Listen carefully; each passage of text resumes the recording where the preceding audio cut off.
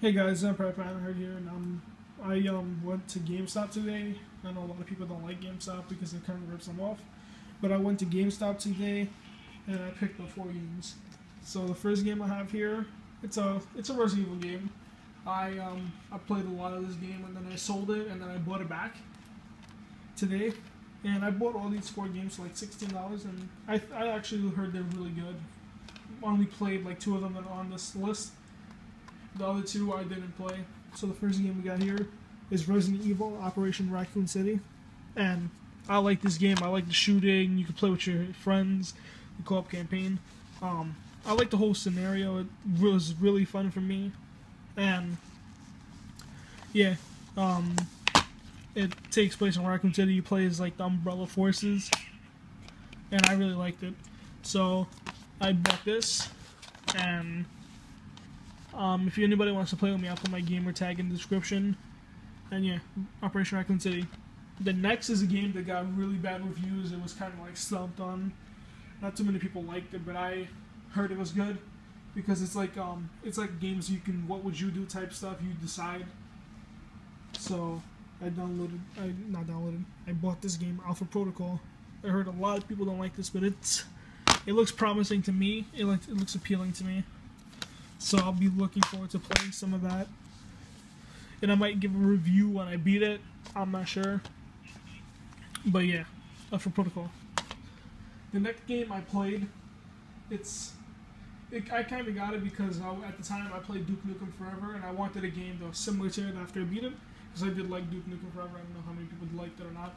But that was a game that I bought for $2.99, no, like $1.99, and that's Prey.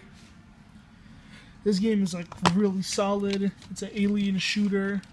I liked it, and it looks really promising. Because I never beat it, but I played a little bit of it. It looks really promising to me. So I am gonna get into this more. I'm gonna play it, and I might give a review about this. If this video gets enough attention, I will. So yeah, Prey.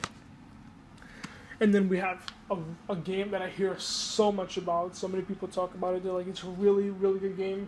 If you don't have it, get it. Put it in your collection. So I'm like, it was cheap. It was $6. So I'm like, why not get it?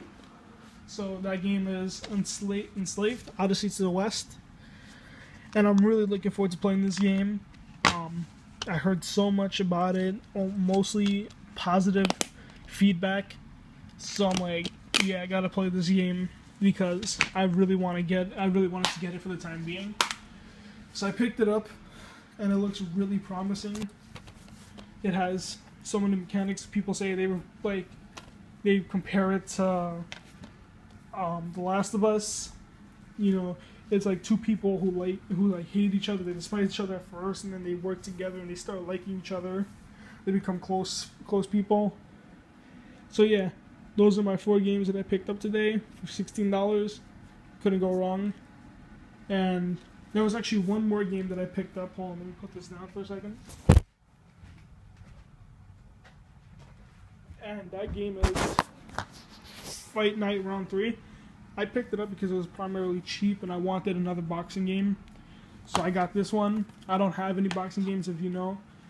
I only have UFC. So yeah, here's another game, and I played like a couple rounds with my brother. FIFA's in there.